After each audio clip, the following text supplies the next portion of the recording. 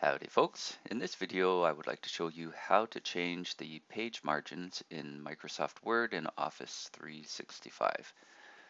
So generally you're working on your Home tab, but what you want to do is go up to your ribbon here and click on Layout, and then on the left hand side you'll find Margins. When you click on Margins, you'll see some pre-configured options. Normal is 1 inch on all sides, but if you're looking for margins that can give you more text and pictures per page, you can choose narrow, for example. All right, that'll bring everything down to 1/2 inch. And with that, of course, you can reduce your page size or your page count, I should say, for your document. Now, if your pre-configured options aren't exactly what you're looking for, if you don't see something appropriate for yourself, you can click on Custom Margins.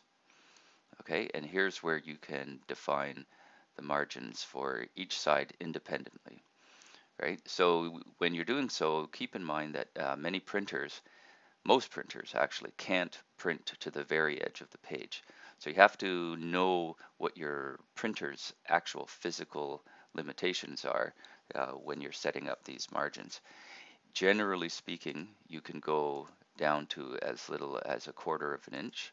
So if we put 0.25 inches on each side and clicked OK, we could get even much narrower margins, right?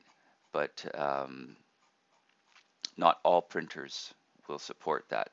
Sometimes it's odd where the left side of the printer can go to 1/4 inch, but the right hand side is going to be 3/4 of an inch or something. So just keep that in mind. You might want to do a bit of testing with your printer to make sure that you're not getting words cut off on the edge.